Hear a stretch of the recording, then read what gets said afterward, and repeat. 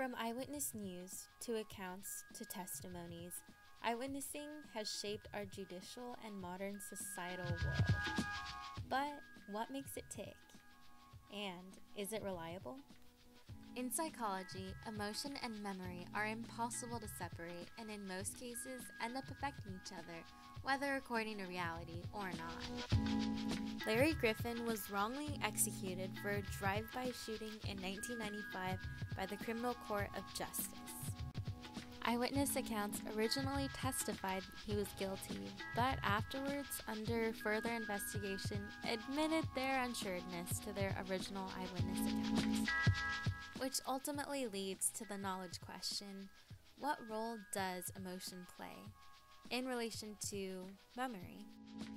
From events that we read or see on the television or even in real life, do eyewitness accounts equate to any level of reliability?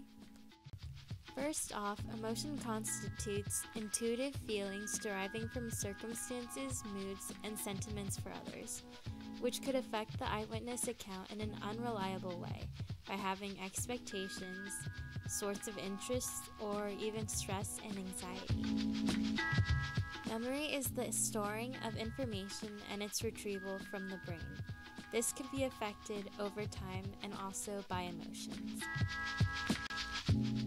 Ultimately, reliability is the ability to be dependable for honesty, accuracy, and uninterrupted consistency. While the question of what role emotion plays in memory is asked, keep in mind its relation to the overall reliability of eyewitness testimonies. The three key problems and aspects to eyewitness testimonies that lead to its ultimate inaccuracy is that eyewitness accounts have to be accountable for 1. Bias. Also, reconstructive memory, which may be unreliable due to a large amount of errors that occur in memory reconstruction caused by experimental recalls of the same memory that become intermixed with the reality of the event. Oftentimes, reconstructive memory is selective to remembering highly emotional memories, such as in flashbulb memories. Psychological factors could affect the eyewitness account in an unreliable way by having preconceived expectations or personality interests and stress and anxiety.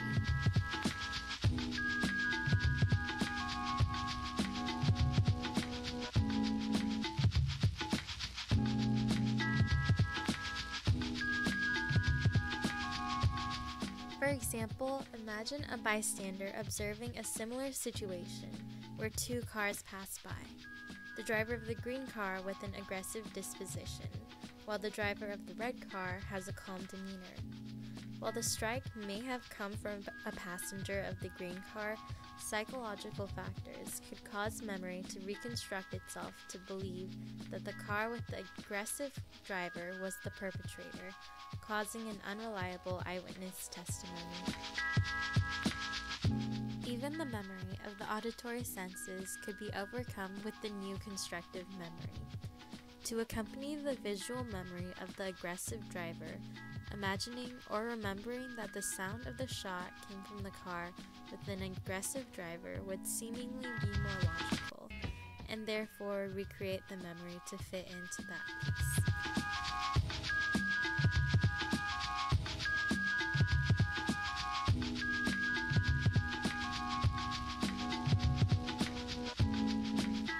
In recent studies, violence has been shown to heavily correlate with blurring memory. In instances where students from Pacific Union College had to watch videos, students often forgot the surrounding details and situational factors when a violent situation was depicted. They forgot up to less than 50% of the key important details. Psychological factors that may be a leading cause in this in eyewitness accounts includes 1. Having expectations.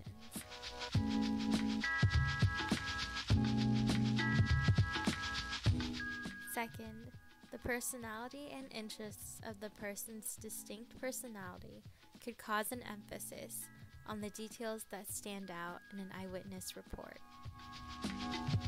And the last, but also leading cause of psychological factors is stress.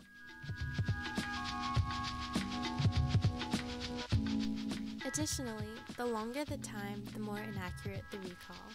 Facts and details may disappear over a period of time, and memory will be selective to hold onto events of interest or emotion.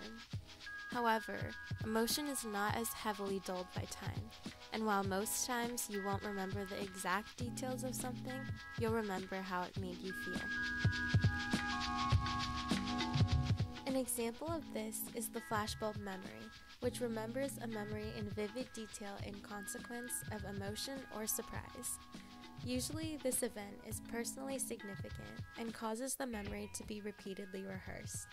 Even flashbulb memories concerning 9/11 degrade over a short period of time.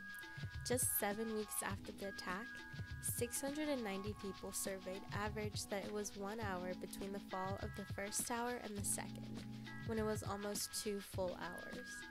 Years later, when surveyed again, this average continually dropped, some saying that it happened almost immediately after, or they were both consecutively attacked.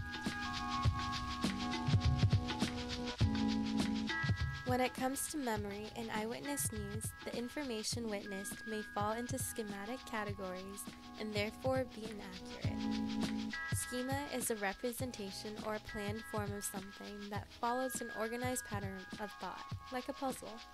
The brain will try to piece together things that aesthetically and schematically make sense, whether they have any backing behind it or not.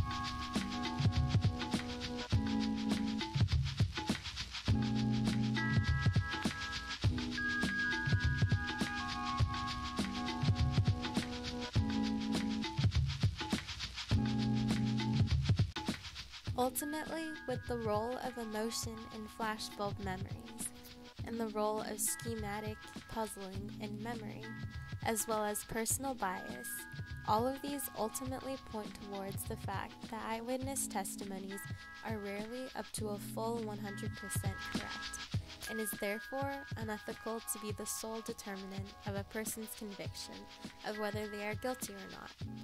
While not completely reliable, eyewitness testimonies can still provide useful details and point towards the right direction.